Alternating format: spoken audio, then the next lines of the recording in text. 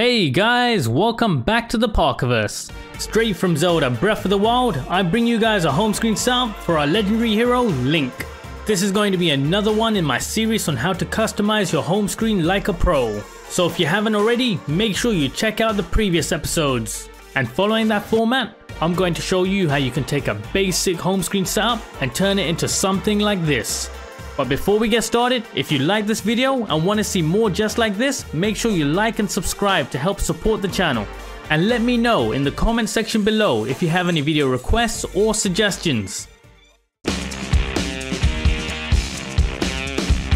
So here it is, our battle-hardened hero standing victorious over the ruins of a guardian. This is definitely one of my favorite home screens. This setup will be running Nova Launcher using KWGT widgets, and to complete the look, I'll be using the Hex Installer for system-wide customization. The link for these and everything else that you're going to need are going to be in the description below. So jumping right into it, the icon pack that we're using in this setup is the Memoic pack. Grab it for free from the Play Store.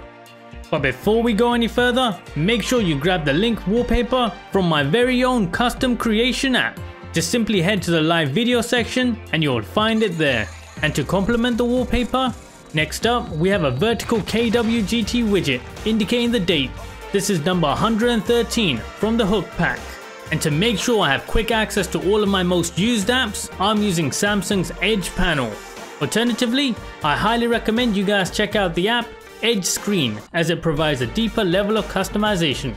However, if you're looking to change the color of your Samsung panel handle, like I have here, just head into the Edge panel options and click on Handle Settings. Here, you're going to be able to control the handle's positioning, size, color, and even transparency. Next up, the Zelda themed battery indicator hearts. This comes complimentary of the darkest depths of the Play Store.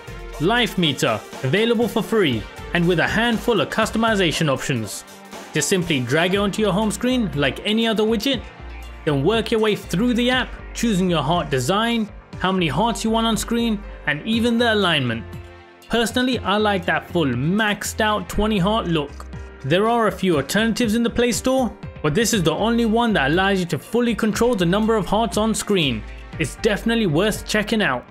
And wrapping up this setup, we're using Hex Installer. This is going to give you an AMOLED screen friendly backdrop with shades of Link's iconic green tunic splashed across the whole system, including the notification panel. Just use the color codes that I'm showing on screen. And alternatively, you can get a similar result using the app OneShade.